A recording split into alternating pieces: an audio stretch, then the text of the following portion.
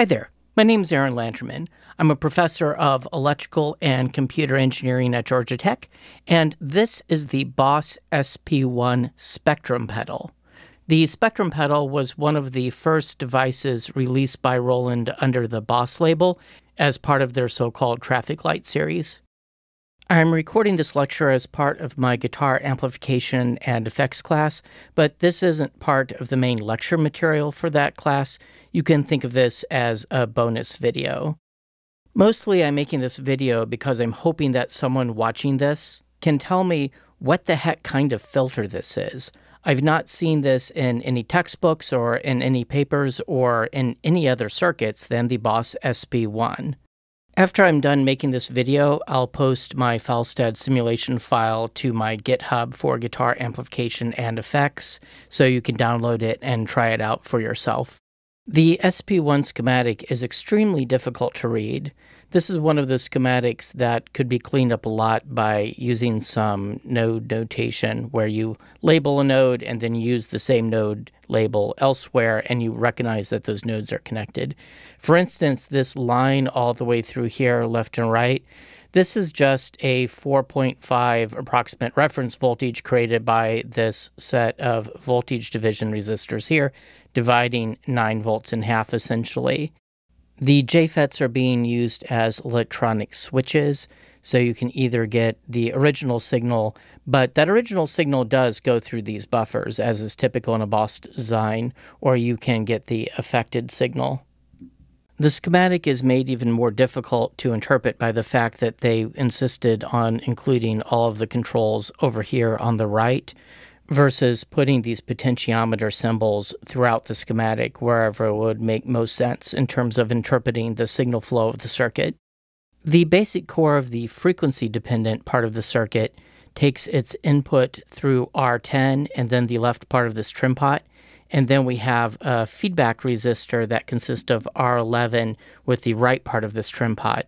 So this is in a inverting amplifier configuration, and if the positive terminal was just grounded, it would be a standard inverting op-amp configuration. But of course, the positive input here isn't grounded. And in fact, what breaks my brain about this filter a little bit is that it in fact uses some positive feedback.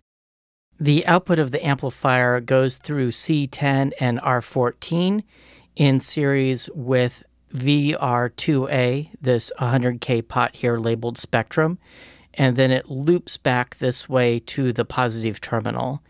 In addition, the positive terminal has two elements connected to the quote-unquote internal ground, namely that 4.5 volt reference voltage, through C8 going to what I would call VR, that reference voltage, that 4.5 volts, but also all the way going back this way through VR2B, a 100K pot that's ganged with VR2A, through another 10K resistor here, this R15, to that 4.5 volt that I would like to call VR. It's really hard to see the way this is drawn. The 3.3 nanofarad capacitor on the left here corresponds to C10, whereas the 3.3 nanofarad capacitor in the middle here corresponds to C8.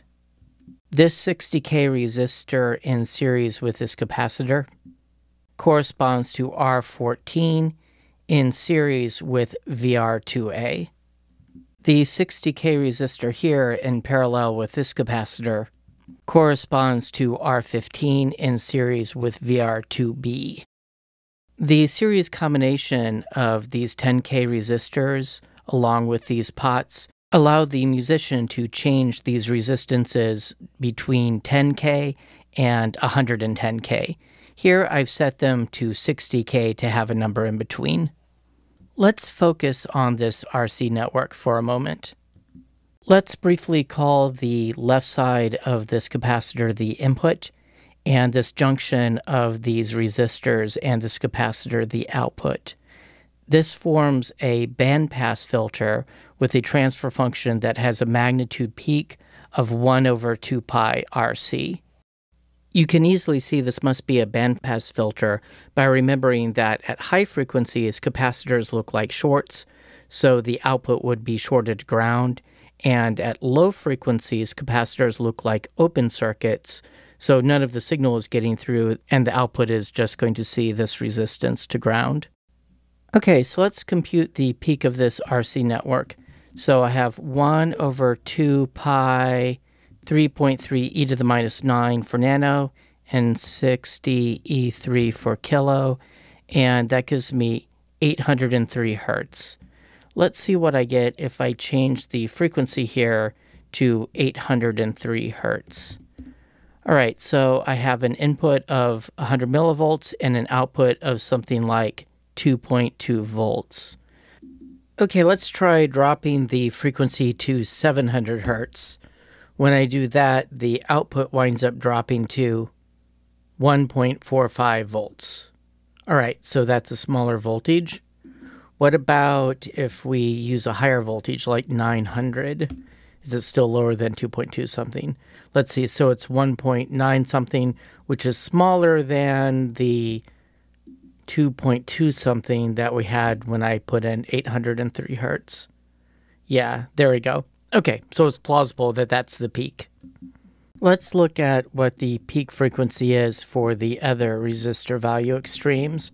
If we turn the pot all the way so that it's basically a 0 ohm resistor and we only have that 10 kilo ohm resistor in the circuit, well, I got 4.8 kilohertz. And then what about if we go the other direction and turn the pot so it's at max resistance? I would have 110 kilohertz. That's 438 hertz. And according to the Boss SP-1 instructions, by turning the spectrum knob, you can change the emphasis from 500 hertz to 5 kilohertz. So I'll say that's pretty close. Now, it's not entirely out of the realm of possibility to make a filter that uses positive feedback. After all, the Sallen-Key filter uses positive feedback as part of its bootstrapping trick. But I've never seen this anyplace else except for this particular pedal.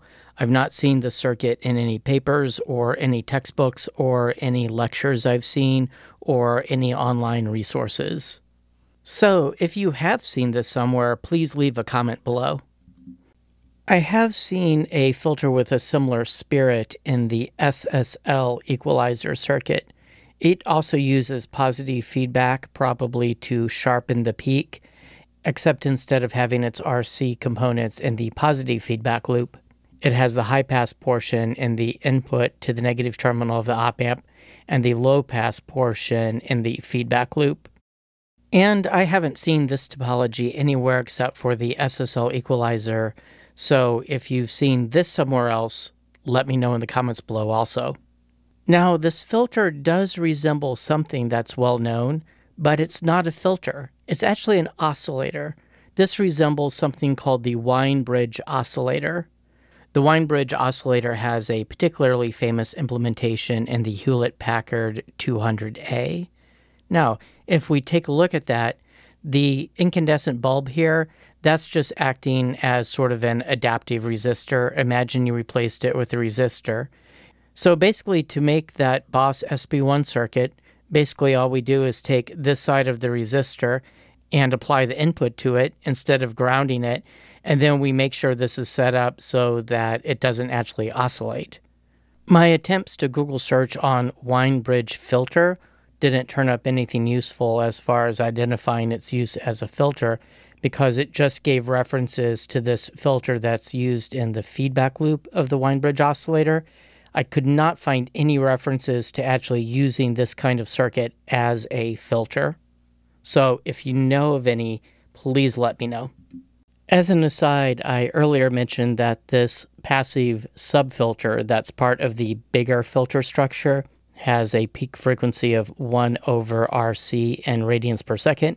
I got that from this bit of the web page on Wikipedia that includes this analysis of what they call the frequency determining network. So if you take this transfer function and divide through by c squared r squared to get the s squared by itself, you wind up with a 1 over r squared c squared over here. So taking the square root of that, you get 1 over rc.